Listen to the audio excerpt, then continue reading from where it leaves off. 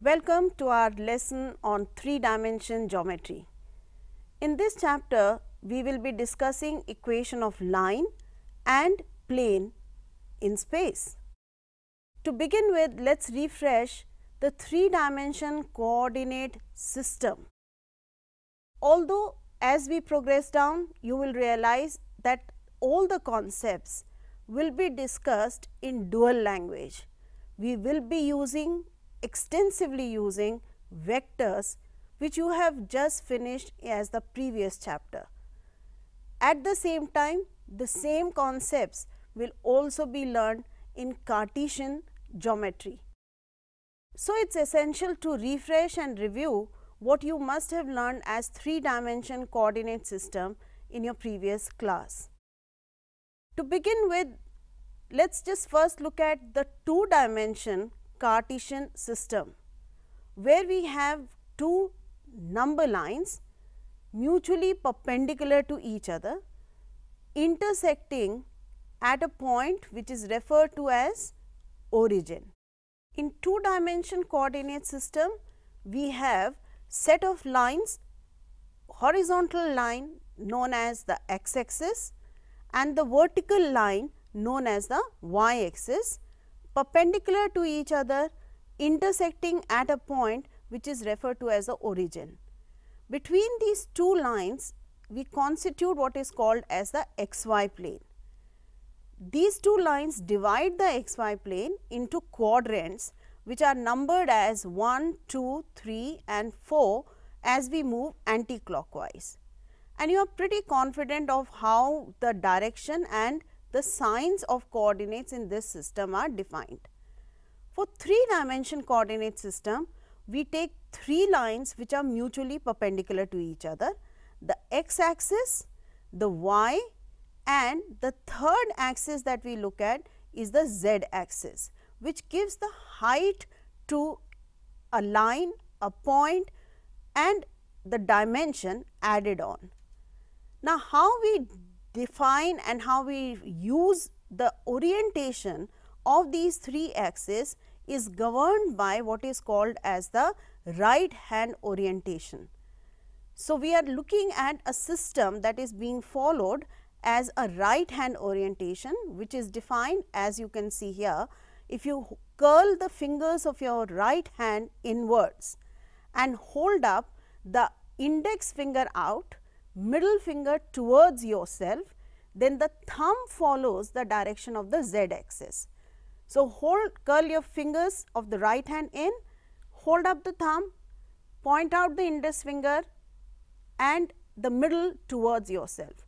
Then we take the x axis, y axis and z axis in this direction. That is the convention that we will be following as and when we talk about a 3-dimension coordinate system. Now, these 3 axes taken in space divide the entire space into octants. Octants word comes from oct, 8. So, there are 8 regions that the space is divided into. And what are we looking at most of the times? Our reference would be for the first octant. So, here as you can see, the first octant is defined by the positive x, y and z axis. If you are struggling with visualizing the first octant, then think of the room where you are sitting in and look at the bottom corner of the room. The 3 axes x, y and z will be running along the 3 edges, where z will be along the height of the room. The wall which is in front of you will be the yz plane. The wall on your left is the xz plane and the floor will always be the xy plane. And that is how we are looking at the orientation of our first octant. Correspondingly, there will be 3 more rooms as you see in this picture and 4 rooms below this if you understand and accept this system to be, say, a 2-story building. So, there are 8 pockets, 8 rooms, all sharing a corner which is known as the origin.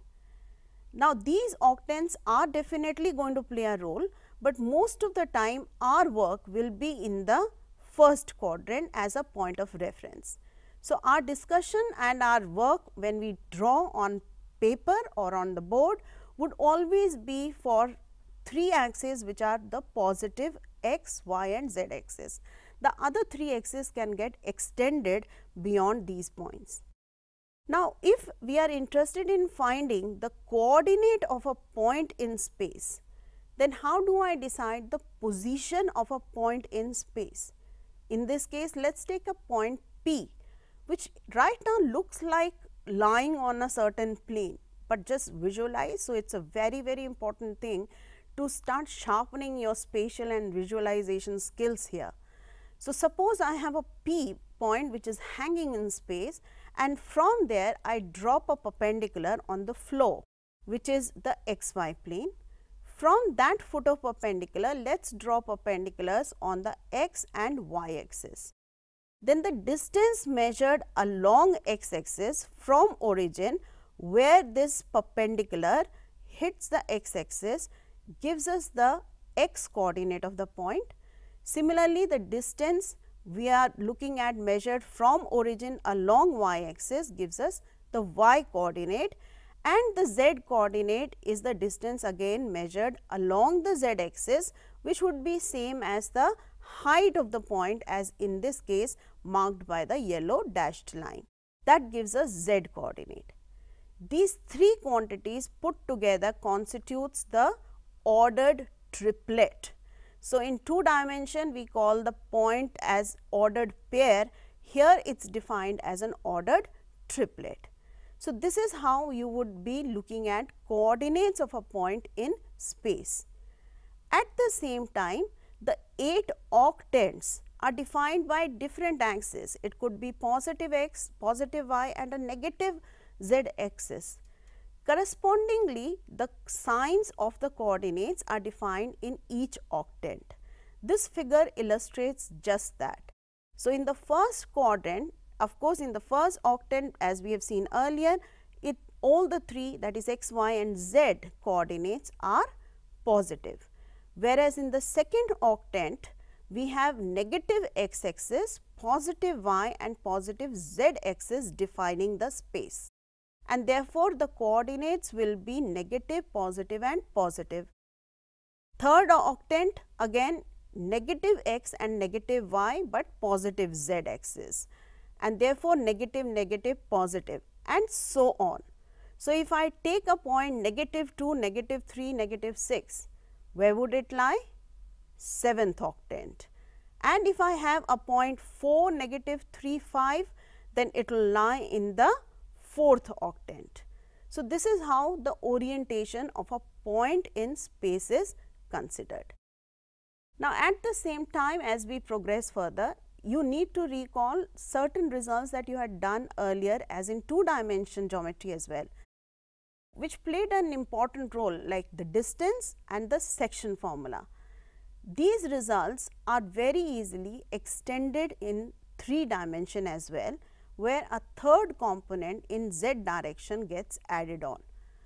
The results more or less look very, very familiar. Let us just brush them up. So, here we have 2 points A and B in space, then the distance between these 2 points is given by the distance formula, which just gets extended with z2 minus z1 whole square. At the same time, if I take a point P, dividing the segment AB internally in the ratio m is to n, then the section formula gives me the coordinates of the point P as mx2 plus nx1 by m plus n, my2 plus ny1 by m plus n, and the z coordinate as mz2 plus nz1 by m plus n.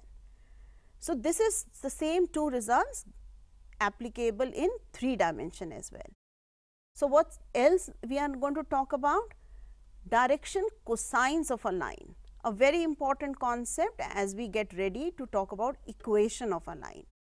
If I take a directed line L which is making an angle alpha with x axis, beta with y axis and say gamma with z axis, then we define cos alpha, cos beta and cos gamma as the direction cosines of the line. Now, remember that line can be extended on two sides. So, if I extend the line downward, then it will make angle pi minus alpha, pi minus beta and pi minus gamma with the three axes. Therefore, there will be another set of direction cosine. So, every line actually has two sets of direction cosines, but to define the direction cosines uniquely, we take the line as a directed line. Now, let us also look at some of the small results which will also be significant. The notation that we have for cos alpha, cos beta, cos gamma is LMN. They have a relation L square plus M square plus N square equal to 1, and any three numbers which are proportional to the direction cosines are called direction ratios. Some people also call them as direction numbers of the line. Direction cosines of a line passing through 2 points is given by x2 minus x1 divided by the magnitude of the vector joining P and Q, that is distance PQ as well. Similarly, y2 minus y1 upon PQ, z2 minus z1 upon PQ. Now, these results will come in handy. I think now you are ready to try your hand at a very simple exercise. The question says that find the direction cosines of x, y and z axis. Now, we know very well that x axis makes 0 degree, 90 degree and 90 degree angle respectively with the three axes, and therefore, the direction cosines of x axis will be cos of 0 degree, cos of 90 degree and cos of 90 degree. That is 1, 0 and 0 are the direction cosines of x axis. Similarly, you can talk about the direction cosines of y axis which are 0, 1 and 0 and z axis 0, 0 and 1. Now, these quantities will play an important role in our future discussion. So, do keep this little result in mind. One quick question again for you. Find direction cosines of a line which makes equal angles with the coordinate axis. So, we do not know the angle which the line make with the three axes, but that angle is equal. So, would that not make the direction cosines also equal? And so, we have our result ready. If I take theta to be the angle with x, y and z axis, then direction cosines of the line are same. So, L equal to M equal to N, and we know that L square plus M square plus N square is 1. So, that gives me 3L square equal to 1. I get the value of L as plus minus 1 by root 3. Since we do not know the direction of the line, we will accept both the values to be the required. Therefore, direction cosines of line equally inclined to the axis are plus minus 1 by root 3, plus minus 1 by root 3 and plus minus 1 by root 3. So, with this you are ready to start off with more on 3-dimension geometry. See you in our next lesson. Thank you.